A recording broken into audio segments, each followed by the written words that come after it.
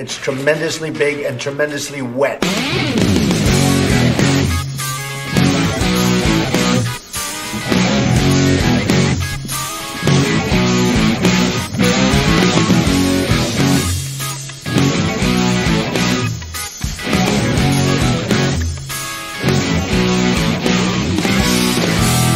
Hello, everybody, and welcome to episode 94 of the Ron and Brian podcast. I'm Ron, as always, joined by the man who usually has to pay good money to get the kind of beating that Mike Bloomberg got last night, Brian. Brian, how are you, my friend?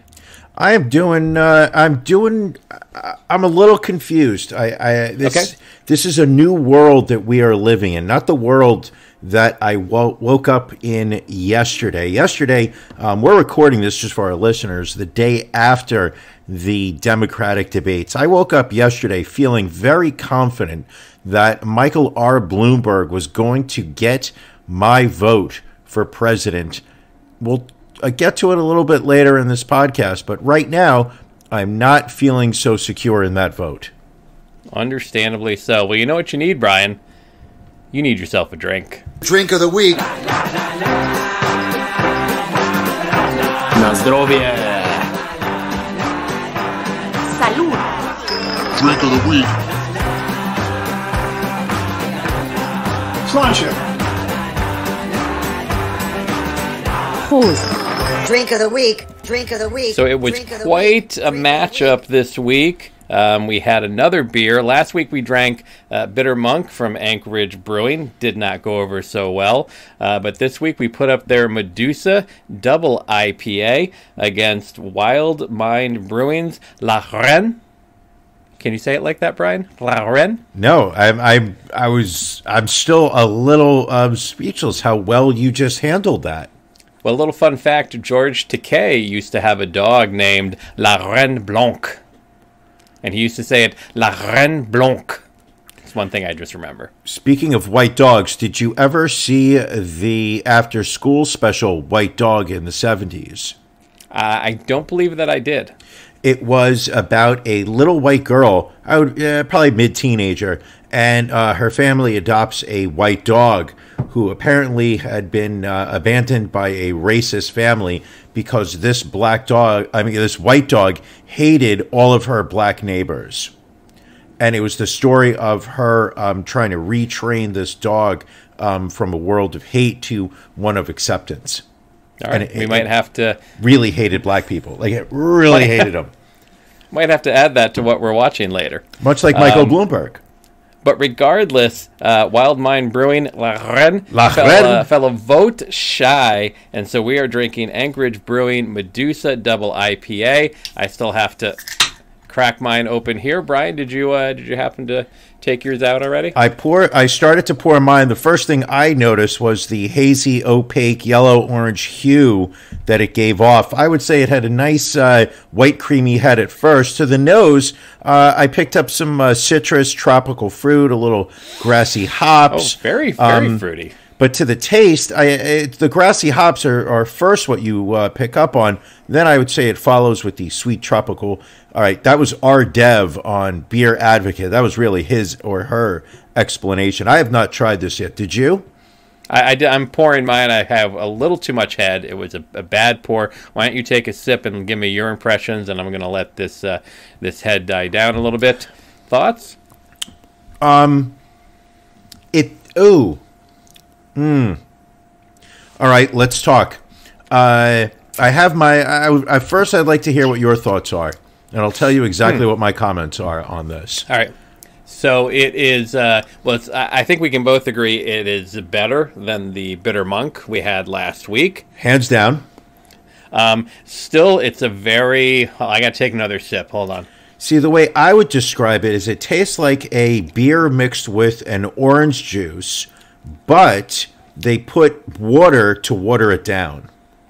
Like, remember, what did we call it when you and I and your lovely wife, loyal listener, basically the third arm of this podcast, when the three of us went out for lunch that day and we ordered the beer with the orange juice. Oh, we had the beer mosa. Okay, this tastes like a watered down beer mosa. I can see where you get that. It's it definitely does not. The smell is great. Like, you smell it, and you're like, I'm going to have a very good experience with this beer. And then you taste it, and I would say it's average at best. Yeah, it just does not have the. It's not hitting me like I want it to. So I guess now we're 0 for 2 with Anchorage Brewing, but we will put up another poll next week. We've got a few more beers left in the Tavour crate. I'm sure we'll see La Reine back again, or maybe we'll put it up against an appropriate contender for next week. So, Brian, any parting thoughts on the drink this week? I would like to say one thing I was very happy was I'd like that the listeners really came out to support what we're doing here with our Tavour Presents Drink of the Week. As the week progressed, we put up the poll. I didn't really think that it wasn't up for very long, just maybe about 2 days or so. And I was happy with the turnout. I liked the fact that it was pretty close to a 50-50 split for most of the week. Little disappointed that La Reine did not win, but at the same time, I was just happy that it was a fair fight. No issues with the Shadow app, no inconsistencies with a Ukrainian server. It was a fair election. It's something we do not see very much in America anymore. So I was overall, I'm happy with the way this thing turned out. All right, awesome. Well, keep an eye out on the Facebook page for the next Drink of the Week. In the meantime, let's roll on over to This Week in Racism. This Week in Racism. So I got to say, it was looking like your prediction was going to be off again. You felt that this was the week that Shaheen Borna was going to get knocked off. He was leading most of the week, and then Hans Berglund makes a late charge at the end, really piled up the votes in the last 2 days, and takes the win 78% to 22%. So Shaheen only managing 2 wins. He goes to the bench. Hans is our new This Week in Racism champion. We unfortunately did not have a challenger for him this week. We had a couple of instances of racism, but not that good audio quality that we like to see from our contenders. So we're going to give Hans a week off. We're going to check on the racism over the upcoming week. As always, you can send us any racism you see out there through our website, ronandbrianpodcast.com. Brian, your thoughts on Hans' win? Not one of our greatest racists of all time. I cannot pretend that I see Hans as a first round candidate for our year-end racist of the poll. I'm imagining Tavour will present it. We'll see. Hopefully. But clearly, the audio will, ultimately will trump the written word. The overprivileged white male getting into a Uber, deciding he should be able to sit where he wants to sit. The world has just become so privileged, so entitled, that Hans Gruber over here felt that he could go into the Nakatomi Tower, take whatever he wanted. Yes, I would say Hans Zimmer this week did a very nice soundtrack for the Week in Racism. Ron? All right, so Hans gets the week off. I mean, again, I was very shocked to see that he was behind for most of the week. But I think, again, true racism always rises to the top in This Week in Racism. So, again, thanks to all the folks out there that voted in the This Week in Racism poll, as well as all those for the Drink of the Week poll. In the meantime, we've got some beefs.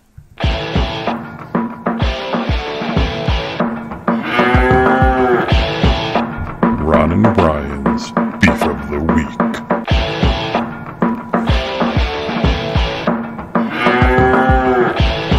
Still the best bumper of all, Easily. in my opinion. In Absolutely. my humble opinion. Well, the idea Brian? of combining the moos is really what. First off, it's a catchy tune. You're going to enjoy the tune, and then for it to hit in with the moo right at the right beats throughout. It was well done. Kudos to producer DJ Jazzy Jeff for putting that together back in the day on the streets of South Philly. So, Brian, what's your beef this week? My beef this week is New York City's own Penn Station and the homeless problem that it has. Okay. Last weekend, I traveled out to New Jersey on a day trip to visit a friend of mine, and had to go through Penn Station to take the train out, heading west. Every now and then, I dare to cross the Hudson River. And I will tell you, the homeless problem in Penn Station is out of control. There's no police presence. Nobody's escorting these people to move on. They are panhandling. They are, how do I say this, contributing to a garbage problem. And there's just lots of people who have set up shop on the floor to lay out and sleep, to sprawl their belongings. There's got to be a solution here. I say it's a homeless shelter. We should be rounding these people up. Whoa, that sounds aggressive, rounding them up. Well, where would you like to put them, Brian? Into cages? No, Ron.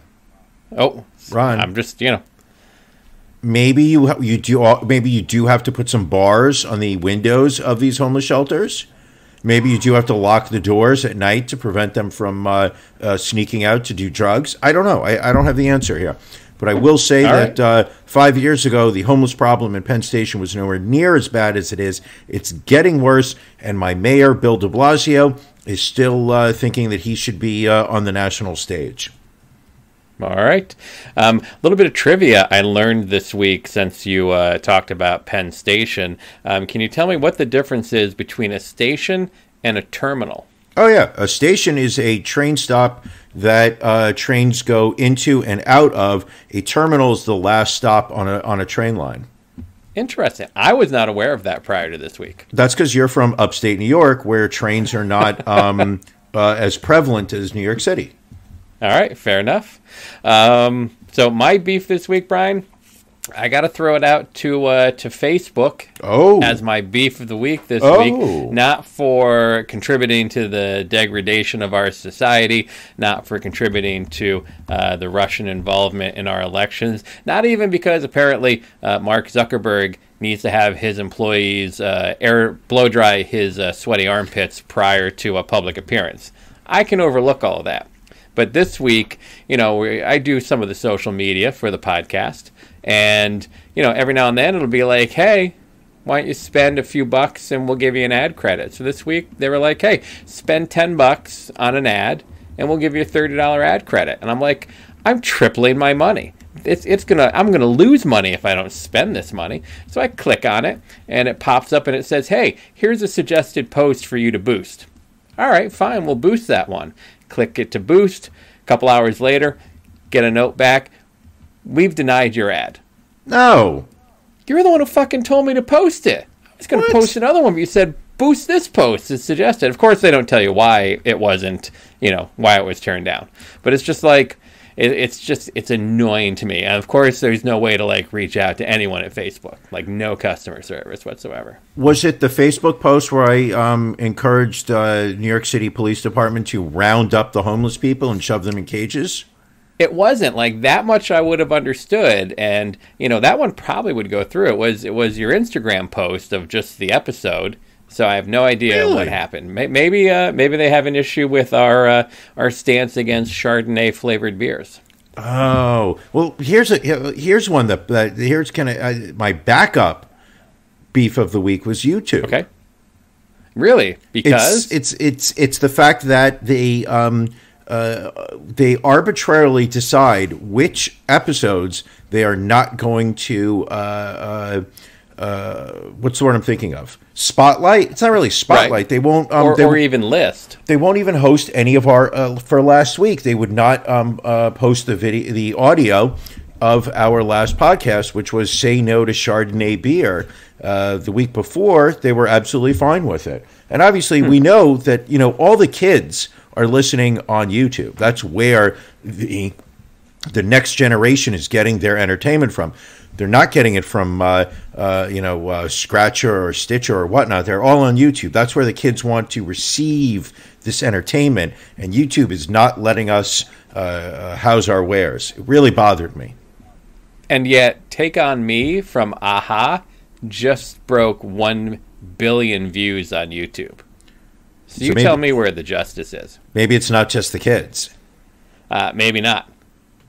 Take on me. Take on me. Take me on. So we kind of alluded to it at the top of the broadcast, but yes, the most recent Democratic debate took place in Las Vegas, Nevada last night. Quite a humdinger.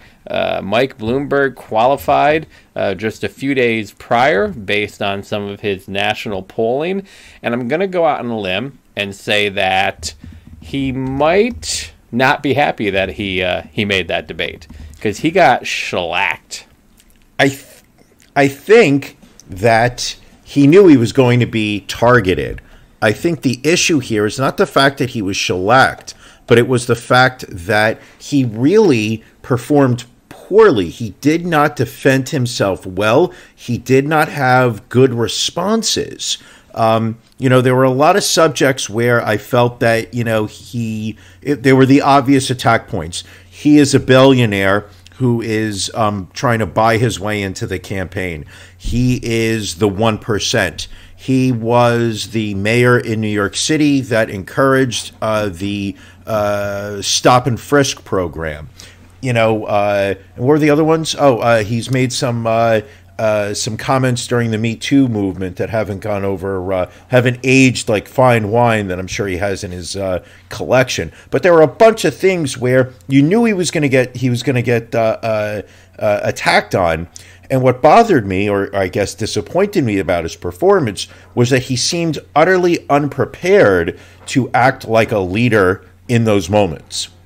Right. His argument was that he was the only person on that stage capable of defeating Donald Trump in a general election.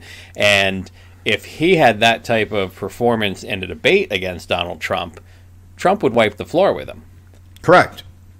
Instead, that privilege went to Elizabeth Warren, who I think had definitely the best performance in the debate, possibly the best performance in any debate so far. I mean, she came out swinging and struck a number of blows, not just on Mike Bloomberg, but on Bernie Sanders, on Mayor Pete, on Amy Klobuchar, Biden. I mean, she just went up and down the line kicking ass. Frightening performance. There were so many different dynamics going on all at once that I really got a kick out of the debate because they were recurring rivalries. Like Bernie Sanders was just kind of attacking. We are right there? Well, there's hold on. I apologize. There is somebody at the door, which does not usually happen normally during the recording. I know. So let me just make sure it's not an emergency of any kind. Oh shit! What, Brian? Yeah, it's Elizabeth Warren. Oh, is she on the warpath like yesterday? I don't know. Senator Warren, how can we help you? I've heard that Brian lost his virginity to a clown. Oh, boy. Wow. Oh, gosh. Listen. This is, we if we're going to beat Donald Trump, we can't be pointing fingers at each other. We need to be on the same side. I mean, Senator Warren, why are you attacking us? Ron watches porn videos and pastes a picture of Brian over the woman's face. Ooh. Once I did that. And how the hell did you even know that? Listen, Liz knows everything. Wow. No one's talking about the NDA that Brian made Ron sign. I can't comment on that. Brian, would you like to address that one? Of course. Non-disclosure agreements are very common in the podcasting world. They are contracts that both parties agree upon. We both prefer to keep the terms of that NDA, the non-disclosure agreement, private. And it's very common. I think I believe I had made a joke that Ron wasn't too happy with, and we came to an agreement. I have no comment on that. Senator Warren, anything else? People tell me that Ron cries while watching NBC's This Is Us. Oh, ooh, that is a listen. That is at least half a box of Kleenex. Unlike, the baby's blind, Brian. The baby was born blind. Oh my God! The God fact that you damn know you, that Liz. reference. God damn you! Why won't you stop? If you want me to go away, all you have to do is go to ElizabethWarren.com and donate. Fine, Brian. Are you going to send Senator Warren some money? Well, I would, but first I want to go to Joe 300330. Brian, don't piss her off. We're going to give you money, Senator Warren. Just please leave. Bye, bitches. What a... Oof, we got off easy. I hate to tell you, with the, she literally, and I don't know whether it was the fact that she was standing next to Bloomberg, but she within 45 seconds of the debate had a great opening line, which was that she was going after, a billionaire who, who's using his money to buy power, who disrespects women, who calls them, horse-faced fatties. And I'm not talking about Donald Trump. I'm talking about Mayor Bloomberg. And he had nothing. He just stood there. And she really, when she brought up the charges of sexual harassment against him, improper workplace behavior, and the NDAs that he has in place with some employees, I mean, that you would think, he would be prepared for that. Like, he has to be aware that that's public knowledge, and anybody's going to come after him about that. And he just did not seem to have a good answer. I mean, the crowd, you could hear them boo some of the answers he gave regarding that. And I think what he said that really, that really, I don't want to say triggered, but maybe pissed people off is when he said, "Oh, these NDAs were consensual." And it's like, that's a very unfortunate phrase to use when dealing with sexual harassment, because you clearly did something that was not consensual. And just the fact that you may have paid somebody off and got them to sign this NDA doesn't take away what you did in the first place. Yeah, I mean, the whole idea of a non-disclosure agreement is, I don't want anybody to know what took place here, and I'm willing to pay you a certain dollar amount to ensure that nobody finds out about it. Just the very concept of that agreement implies that you did something wrong. And Warren, I thought that you could almost sense it was the moment where Bloomberg's campaign cracked. Is it irreparable? I don't know. We'll find out in the long run. But the moment where I felt his campaign just cracked was when she sat there and said, "You have the power right now to release anybody that signed a non-disclosure act and let them talk about it. Are you going to do that?" And he froze. Right. Bloomberg just froze. He stumbled, and he said no in a way that was unsatisfactory, because ultimately she got him so good in terms of putting him on the spot. And what she basically did was she placed him not on the stage of the leftward leaning American citizens, but she put him on the side of the Harvey Weinsteins, the Donald Trumps, the people that have done no good. And Bloomberg just was not able to put together an intelligent defense of his actions. And it wasn't even just the non-disclosures. To me, that was the breaking point. But one of the moments where I felt that he had literally just almost abandoned trying to win this debate was when they started talking about his tax returns and how he hasn't released them yet. Now, to me, the answer of I wasn't running until 2 weeks ago or whatever it was. I've instructed my accountants to put it together for releasing to the public. I have nothing to hide, and I will be releasing them, and everybody will be able to see what I have. That, to me, was the right answer at that moment. But when he sat there and said, and it was almost as if he was quoting Donald Trump from 4 years ago, when he said, "My tax returns are very complicated." Right. That was almost a direct... Thousands and thousands of pages. Oh, it was like 4 years ago. And that was one of the whole things that the Democratic Party was attacking Trump on, was his lack of transparency. And then, and this is where I think Bloomberg literally, took a step away from being in touch with people when he sat there and said, I can't just go to TurboTax and knock out my return. Well, that's how most people do their taxes.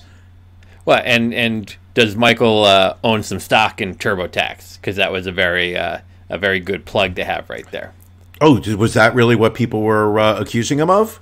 No, I'm just curious myself. It's a good question.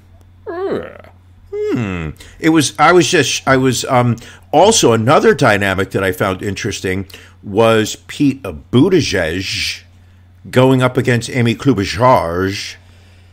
And I think that was kind of the matchup that was, I think, the most confusing to people throughout the night. And, I think every article I read pretty much, agreed that Mike Bloomberg had the worst performance of the debate. But a very close second went to Amy Klobuchar. And I don't think she expected Mayor Pete to go after her, and maybe that threw her off her game a little bit.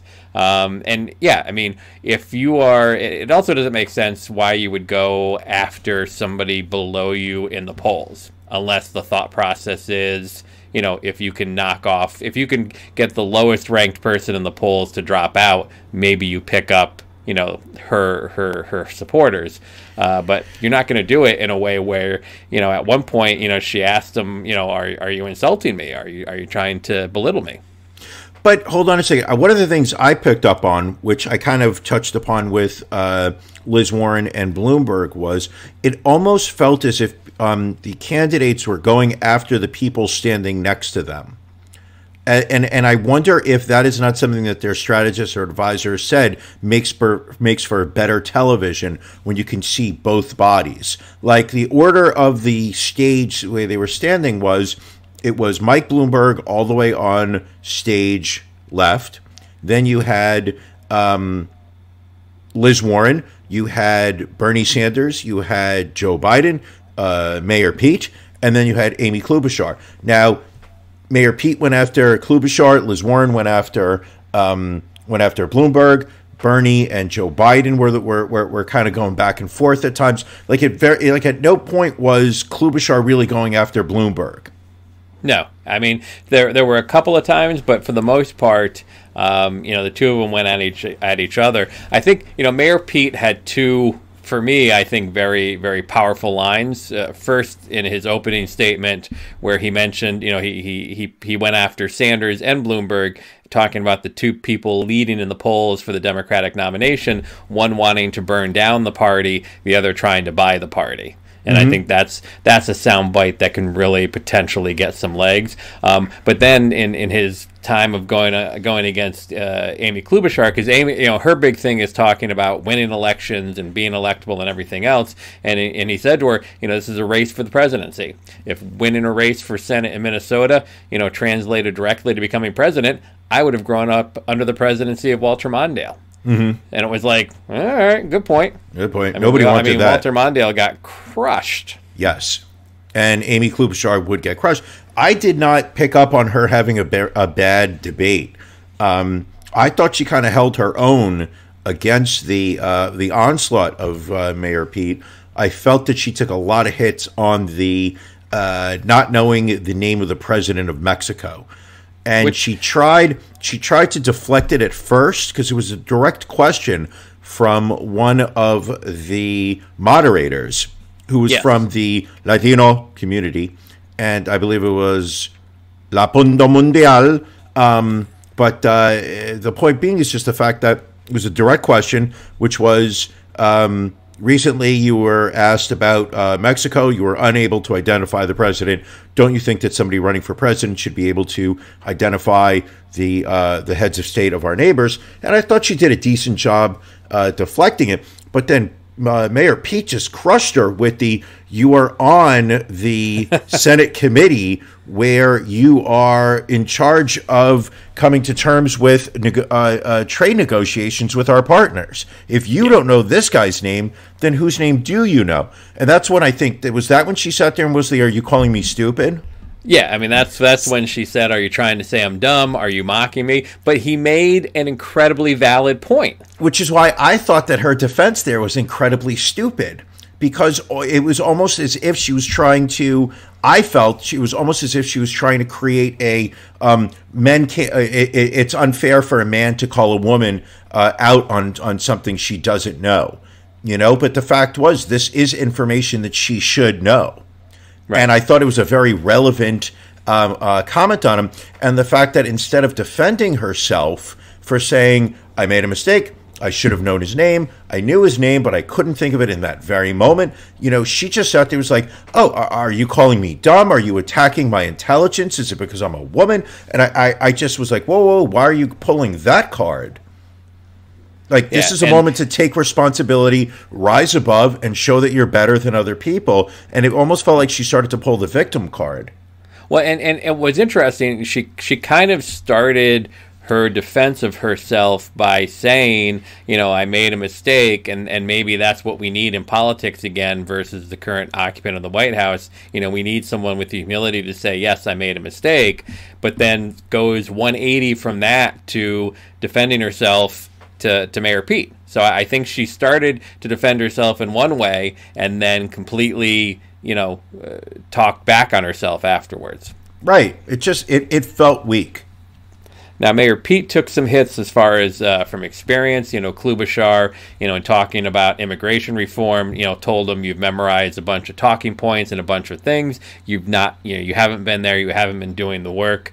You know, Senator Warren certainly threw at him, you know, the you know, how he's got people putting together catchphrases, how he's never really been, you know, outside of small town politics. And a number of people hit him for the number of multi-million-dollar donors that he has donating to his campaign. So, I mean, I think he had a good, I would say he's probably in the top 3 as far as the performances. But, you know, people hit him with some definite issues that I think voters may have challenges with.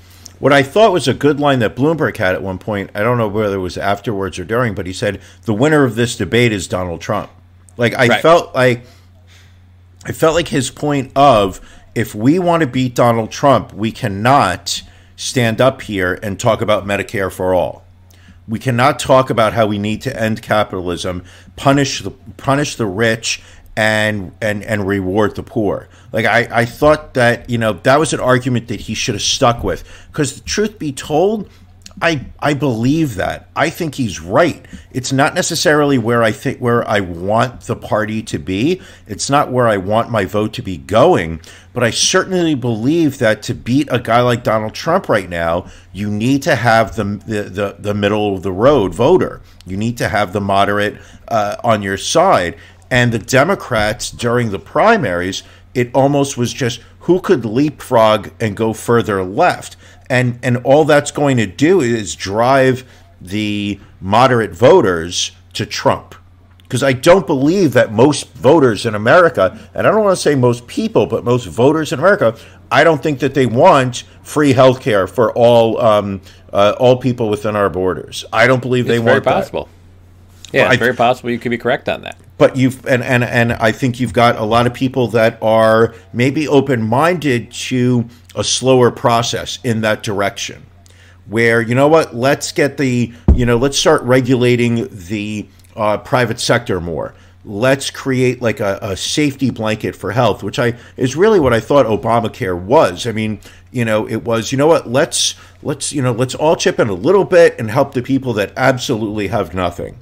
Because those people have a right to get some medical care. Like, it wasn't a huge leapfrog left. I think Bernie Sanders' politics are they're dangerous to some, and they're easily misunderstood by others. There are genuinely people in this country who think he's a communist, who grew up in a world where the worst thing you could call someone was a communist or a socialist, and albeit maybe in his social circle, in his world, it's okay to say, yes, I have socialist leanings. There's a heck of a lot of voters out there who think that that's basically saying, I'm a communist.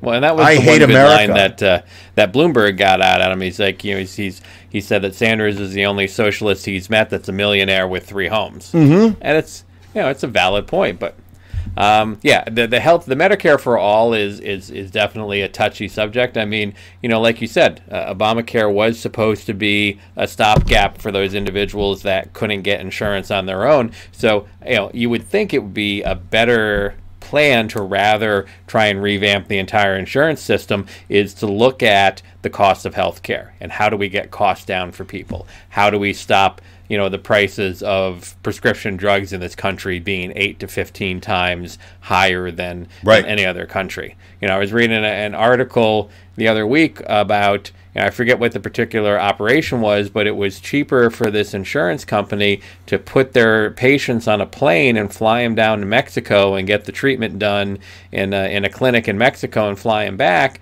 than it was to do the entire procedure here in the United States. Right. So that's a microcosm of how broken the system is.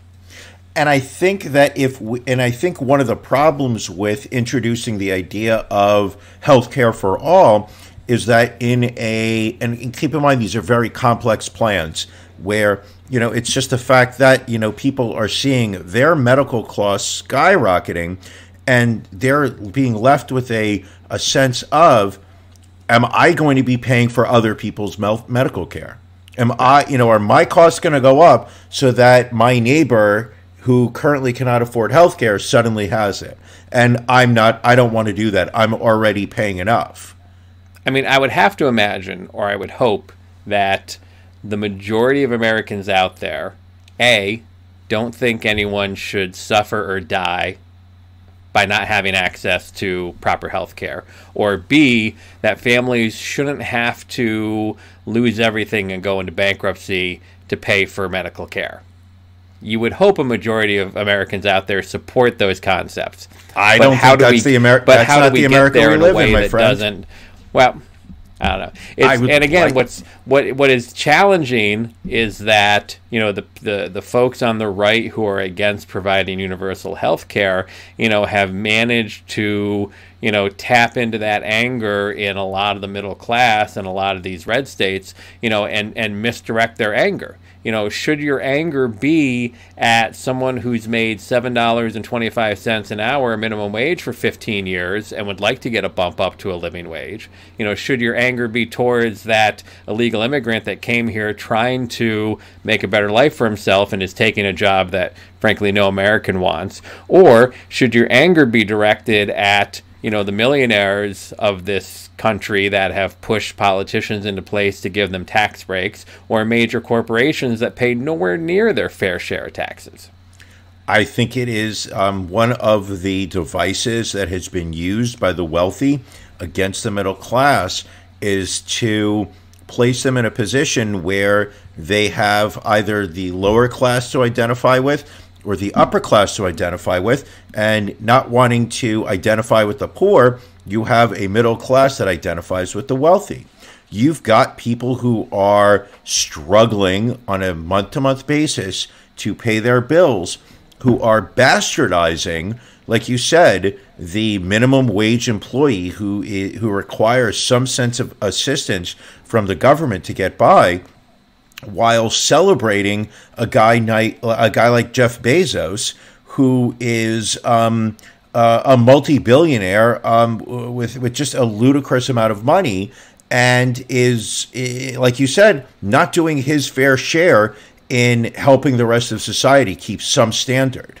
Right. Well, I mean, you've got people, you've got families of 4 living in a trailer home, each of them sharing one prescription of insulin while they watch the Kardashians and the Real Housewives of Beverly Hills on TV and think that's a lifestyle to aspire to. And then be like, oh, they're going to take, those immigrants are taking away my jobs. Like, no one is out, doing the jobs that immigrants come here to do. Like, I think it was Stephen Colbert a few years back actually went out and did a migrant farmer's job. I remember for a that day. he picked fruit. Yeah, and he's like I couldn't do it. Yeah. And these folks do that, 6 or 7 days a week for years on end. And Right. it's not, and people are, middle class is fine going and buying oranges or apples or whatever the produce is for cheap prices, because the farms are paying cheap labor to get those into the stores, Of course. and then bastardize the migrants that give them that luxury. Yeah, I mean, I felt that the moment where you could tell that the whole argument was bullshit was when you had the Trump administration take over, and they immediately started talking about how they were going to cut off the temporary work visas, and then immediately issued a waiver for the agricultural department. Of course. Where it was just like, no, we don't want illegals coming into this country and taking our job. Well, except if they're here to pick fruit, then Those guys it's okay. will allow. It's like, wait a second, that's bullshit. Because if you genuinely are against people from other countries coming here and taking our job, then it's got to be across the board. Then you've got to say to that person in Wyoming who's, like you said, buying cartons of cigarettes and bitching about them. No, you can go get a job now. Like, there's a job, go get it. You think you're better than working in go to a slaughterhouse. Who's working in a slaughterhouse now? Sure.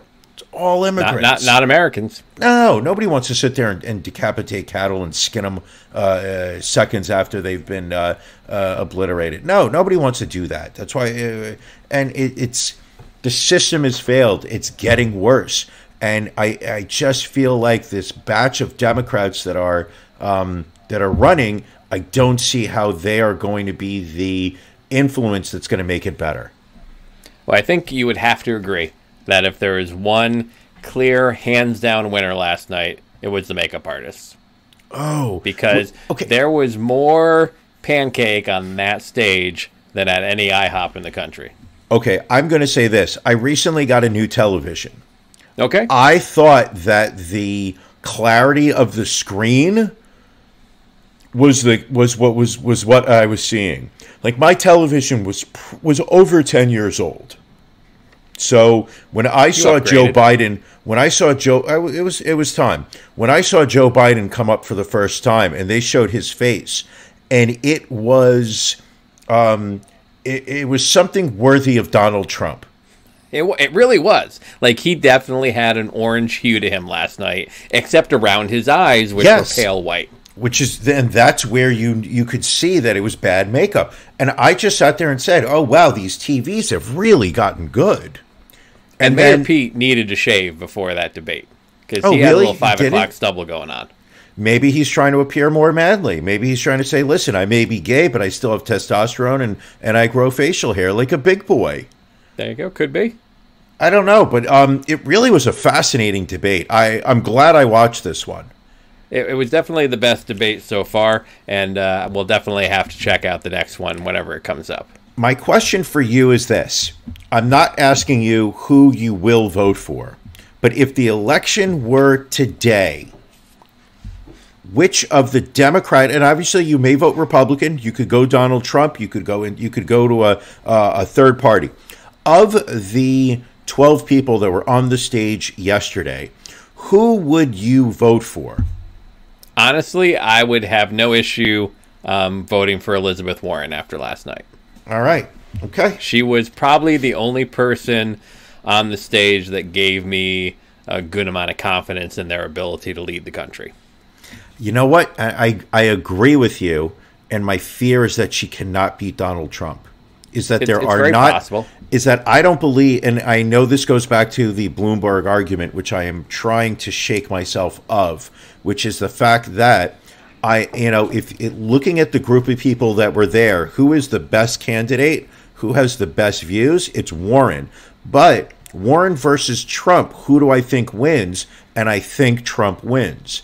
I think he masters the Electoral College, and I think he gets people who sit there and go, I just don't like her. Because here's where my mind goes, is that 4 years ago we were sitting here saying there is no way Donald Trump beats Hillary Clinton. No way in hell. He's got a puncher's chance.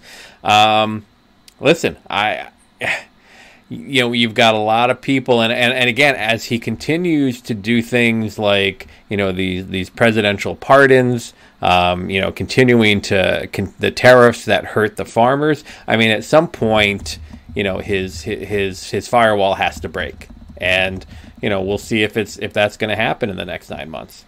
What do you mean by firewall? Well, I mean, he has these voters that he feels he has locked up that are going to support him regardless of what he does. I mean, is his famous quote of he can go out on Fifth Avenue in New York City and shoot somebody. And if he can't hold that electorate, if those, again, and it's not even a case of the voters that voted for him necessarily switching and voting Democrat. If enough of those people that came out to vote for him that wouldn't normally have voted, if they just stay home because they're sick of the process, it damages him as well. It damages Trump? Yeah, right. I'm saying if they get so disenfranchised with him, like they can't bring themselves to vote for an Elizabeth Warren, but they're just so sick of his bullshit that they're just going to say, you know what, I'm just not even leaving my house come election day. See, I think that this election gets decided by the minority vote. I think that no doubt about it. I think that if you look at the last elections, that especially 2016, is that if the minorities went out and voted the way they supported candidates, Hillary would have won. But she didn't connect with them enough that made them come out and vote. Okay. I'm not saying they're lazy. I don't argue with that point. I do not want you to misinterpret what I just said is that all minorities are lazy, because that's not what I said. What I said was... I took that to mean that you're blaming the blacks. No. In a way, but not for the type of reason you are. What I'm saying is just the fact that if you look at the Republican Party, if you look at their base, it is a shrinking percentage of the total populace. Is the fact that if you can go out there and get a coalition of different groups that don't necessarily agree with each other, but disagree with one opponent, you can win the presidency. And I think that the mistake that Hillary made in 2016 was that she took a lot of those parts of that coalition for granted. And she didn't connect with minorities and assumed that they were going to vote for her, because minorities vote Democrats. And what happened was a lot of them stayed home. I think she sat there and assumed that college students vote Democrat, but she didn't connect with them, especially after what she did with Bernie. She turned a lot of people away with that. Who was? No, I'm not opening that door again. Don't worry.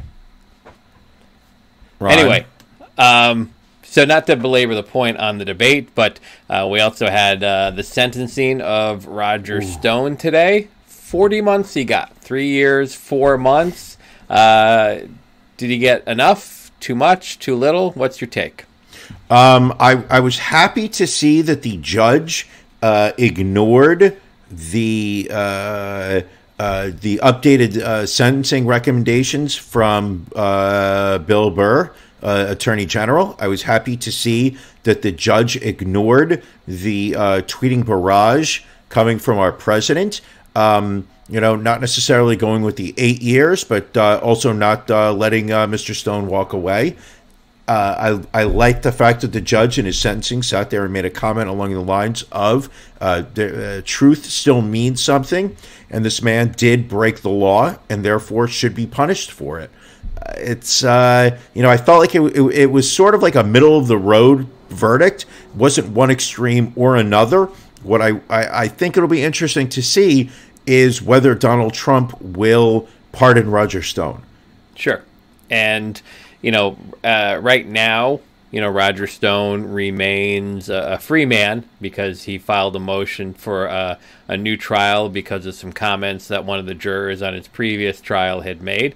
So I think this actually, gives, if he gets a new trial, I think it gives, President Trump the luxury of not having to provide yet another presidential pardon, of which he did many this past week. I mean, I think 11. Slew. 11 pardons.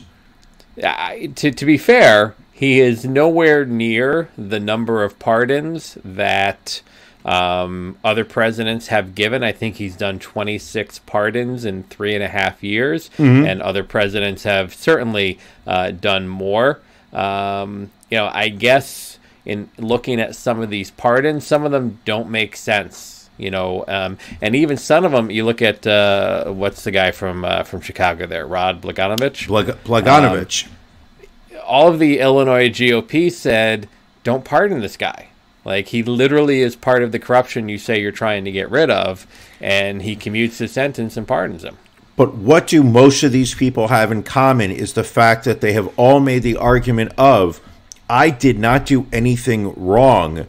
My actions were misunderstood, and I have been persecuted by the Department of Justice. Like Blagojevich. Yes, that sounds about right. His argument was, I was caught on tape saying that this was too good of a opportunity for me to give away free.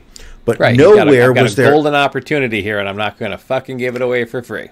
And nowhere was there any evidence that he received anything in return for a Senate nomination. Now, basically, just for those listeners that forgot, Rod Blago, I'm not even going to, butcher his name again, but he was the governor of Illinois when Barack Obama gave up his Senate seat for so that he could focus on his presidential campaign. Now, the law states that, in an instance where a senator vacates his seat, the governor nominates someone. Now, the Illinois governor here was caught on audio by a FBI investigation declaring that he was going to trade this nomination for a Senate seat for some type of exchange of either monetary gains or some type of service. Now, nowhere was he ever caught on tape actually in the process of those negotiations. Nowhere is it shown that he received anything in return. So his argument has always been, you recorded me in a conversation where I was talking out of my ass. I never committed any crime. I should not be in jail. And from Donald Trump's logic, he's absolutely right. Here's a man that was railroaded by the FBI and was punished for something he never did. Well, and one thing that's interesting is one theme, two themes, I should say. It seems to be one or the other with these pardons. Either the people that were pardoned had family members that donated money to the Trump campaign. What? Or, yep. What? Or he pardoned people that were convicted by the Department of Justice when it was led by Democrats. I think that it has always been the case that if you are buddies or you have family members or friends who are buddies with the president, you will get off. I think was it Buddy Rich that Clinton drummer? got off? Yeah, Buddy Rich. Yes, Buddy Rich was again, and this is not to say that Bill Clinton didn't do this, that Barack Obama didn't do this. I mean, this is not Everybody something does that you can point at President Trump and say, but for President Trump to be the one who's saying, I'm working to fight corruption, and that was his big defense against his impeachment over the whole Ukraine deal, is I'm fighting corruption in other countries, but I'm apparently condoning corruption in the United States, is what the message these pardons kind of sent to some people. And this is where this guy has balls, is the fact that he's declaring that these people didn't do anything wrong, that he has created such a cult of personality in his supporting base that if he sits there and says Rod Bogdanovich did nothing wrong, his followers will sit there and say, yeah, the FBI railroaded this guy. He did nothing wrong. Well, it's going to be, again, an interesting year ahead of us leading up to the election. We have to see who else he's going to pardon, what else he's going to try and get away with. And this is the part that scares me, is the fact that usually presidents wait until after the election for Right. where they're no longer going to be held accountable for their pardons. Usually, pardons take place on in the last month of somebody's presidency. Here's a guy who is 7 months away from a general election, who is so brazenly pardoning criminals, people who have been convicted. It's as if he is sending a message of, simply because you are convicted in a criminal case, I don't think you're guilty, and therefore you should be free. He fears no sense of repercussions whatsoever from any of his actions anymore. Well, and he continuously pisses off the courts, but yet then goes to the courts because he has to get things done, and then is shocked when the courts don't support him because he flaunts the rule of law so much. Yes, and then he sits there and tells his people that the court system is broken. It's as if he has sat there and generated this this overall dialogue that he is the only voice of reason and everything else is madness. We should disregard it and break it. This is as close as we've gotten to a wannabe dictator in my lifetime. No question about it. He has no respect for the separation of the different branches of government. He has no respect for the fact that there should be any checks and balance on his power. And what I've seen over the past 4 years is that there hasn't been. The Congress has bent over backwards for him, and the courts are, for the most part, afraid to take him on. Yep. Let's put that subject to rest, as well as all of the celebrities we lost this past week. It was another rough week, Brian. A number of celebrity deaths. None in the death pool, though. We've only still had 2 deaths in the death pool: David Stern and Kirk Douglas. But we are waiting to see who else might pass away in the death pool. But in the meantime, novelist Charles Portis, best known for his bestseller True Grit, died at the age of 86. Fan of Portis, were you, Brian? I'm going to say that some of my favorite memories of high school was sitting on the number 7 train coming from Queens into Manhattan. The hour and a half where I got to sit on the subway with my Walkman, listening to a Sony disc that was playing, and being able to read. I read True Grit, when I was a freshman in high school. But I mean, there were so many other pieces of fiction that he put out. I mean, Norwood, Dog of the South, Masters of Atlantis. My personal favorite of his, a collection of some of his shorter work, Escape Velocity. I think I read that twice senior year. You are nothing if not a scholar. And a liar. Yes. Also passing away this week. This one hurt. Larry Tesler. A lot of you may not know, but he worked with a gentleman by the name of Tim Mott to create a word processor called Gypsy. And what Gypsy is best known for is coining the terms cut, copy, and paste. We would not have those things today if it weren't for Larry Tesler. So they will be obviously cutting and pasting him into a grave sometime soon. So rest in peace, Larry. We will miss you. Big ups. And also, speaking of big ups, actress Janae Dubois passed away. Which I didn't realize she was in the show, but she also sang this intro song to Good Times. Oh, no. I thought she wrote the song to the Jeffersons. Was it the Jeffersons? Am I yes, confused? She sang, you may have to correct me here. Ron, not all black women sing the same. She starred in Good Times, but sang the theme song to the Jeffersons. Oh, well then I was confused. Well, thank you for correcting me. But she passed away at what age? She was 74, but public records indicate she may be older. Okay.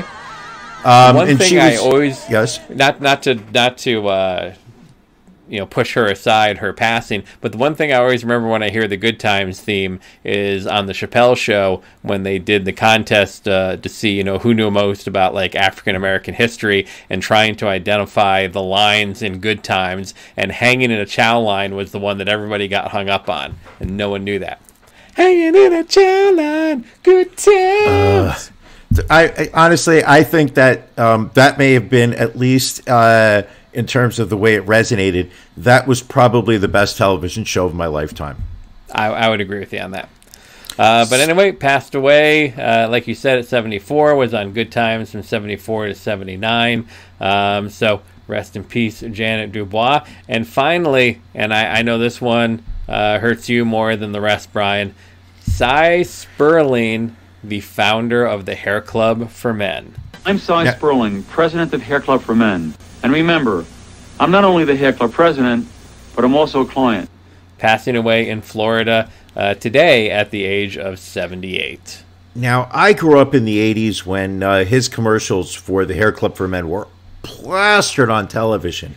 And he always had that lazy Queens, Long Island accent where he kind of like mumbled some of his words. But his whole thing was, we are going to use your hair to grow hair. And, the before and after photos, of people who had grown frustrated with toupees and were looking to grow the kind of hair where they could, actually live life, to its fullest. He gave a lot of men hope in a time when being bald was unacceptable. Cy Sperling, we all thought you were dead. Apparently not. Passing away at the age of 78 in Florida. Like I said, Florida, a great place for old people to die. And at its height, Hair Club for Men was bringing in $100 million annually, and then he sold the business in 2000 for $45 million. So not a bad lifestyle for him. How do you know how tall he was? I don't. Well, you just said in his height. You're out of control. Thank you. You little stinker. All right. Well, people really seem to respond to this new little bit we did last week called What Are You Watching? So, Brian, this past week, what are you watching? I started the second season of Narcos Mexico on Netflix.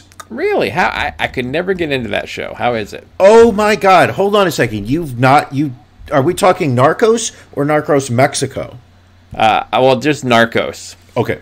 First off, is it the subtitles? Is it okay. your borderline hatred of Hispanics? Like, what is it about Narcos that is it your cocaine addiction when you're in your mid 20s? That might have something to do with it. So the whole idea of Narcos is the first season. It is the rise of Pablo Escobar. Correct. Second season, the fall of Pablo Escobar. Third season is we shift to the Cali cartel. We started Medellin, and then we go to Cali. And then after that, it's like, all right, maybe I think we've spent too much time in Colombia. Now let's go and watch the rise of the Mexican cartel, which in many ways we are addressing now. We are dealing with, as Mexico seems to have taken the forefront in the brutal violence of the drug trade. Where was it that it didn't resonate with you? I couldn't put a finger on it, but it just wasn't something. I watched it and I just didn't find it interesting. How much of it did you watch? I probably got through 2 or 3 episodes. Do me a favor, try it again. It's one of my favorite television shows of the past few years. All right, if you're saying it, I will give it another. I love it. I absolutely love it. First off, I'm a sucker for anything about the drug trade. Always have. I also like the fact that it takes place in the 80s. So there are, it feels like, a callback to an age when I was much happier in my life. And it's also really well done. All right. I will give it one more shot. So I watched a few things this week. First off, I watched the movie Parasite. Which obviously, as we know, really cleaned up at the Oscars this past year. I liked it. I don't know that I necessarily agree with it being the best movie of the year, but I thought it was very well done. I heard that it was a really good movie. It's different than what you expect it to be, but it was very entertaining. The ending I kind of have issue with, but I think overall, if you like film, it's a great piece of cinema. Just to show you how little I am exposed to what's going on in cinema today, I genuinely thought that the movie was a horror movie about an alien. Well, you're a little off, but I would encourage you to see it anyway. And this weekend I was talking to a friend of mine and who had seen Parasite and walked me through the story, and I sat there and said, I want to watch this movie. Yeah, it's a very interesting story. It's very well done, very well acted, beautiful cinematography. You can definitely see why it won a lot of awards. I also watched the first 4 episodes of the Star Trek Picard series, which, again, I was a very casual fan of Star Trek Next Generation, but this is very well done. Even if you are, I'll put it this way, you don't need to like Star Trek. You just need to like Patrick Stewart and good TV shows. And I now think this is on Disney Plus. That is actually on CBS Access, and you're paying for that. I can't comment on that either way, how I may have received these episodes, but I will highly recommend Star Trek Picard. And then also on Amazon Prime, I watched the first 2 episodes of Ted Bundy Falling for a Killer. Ooh, how was that? I heard good things about it. I'm really enjoying it, and what I like about it, and this was their intent. They tell you this in the beginning of the first episode, is everything you see about the Ted Bundy story focuses on Ted Bundy and doesn't focus on the victims. And while obviously, yes, you need to tell the story of Ted Bundy in these shows, it also goes into the story of the women he killed and the lives he affected. And it also really speaks to the, how women were portrayed in society at this time that he was committing those murders. So it really helps put everything into a very historical perspective as well. So interesting. Very well done. I highly recommend it. All right. I like it. I am paying for my Amazon Prime membership. I will go out there and say that. Now, my question to you is, are you paying for Amazon Prime for the video benefits of it, or because you like free next day delivery? I mean, I like the whole package. I get the free next day delivery, I get the Amazon Prime, and I get the Amazon Music on all of my Alexa devices. Okay. And I even subscribe to Kindle Unlimited, so now I can read unlimited on my Kindle app too. Allegedly, you're not a big reader. It's just something I heard from people that live with you. I'm working on it. I'm trying to get back into it. All right. Okay. Anything else for this episode? I mean, we've really burned through a lot of time here. We would like to thank our special guest, Senator Elizabeth Warren. She was a little rough on us, but we appreciate her stopping by anyway. Make sure you check out our Facebook page for the upcoming Drink of the Week poll. As always, go to RonandBrianPodcast.com for all things Ron and Brian. And you can also subscribe to our Patreon there in the upper right-hand corner of our homepage. Perhaps if we got more subscribers, we'd have better impressions. Just throwing that out there. Brian, anything else you got for us this week? Nah, other than the fact that I absolutely love you. I love doing this once a week with you, and I can't wait to do a Patreon episode with you. All right, love you too, my friend. Let's head over to Patreon land.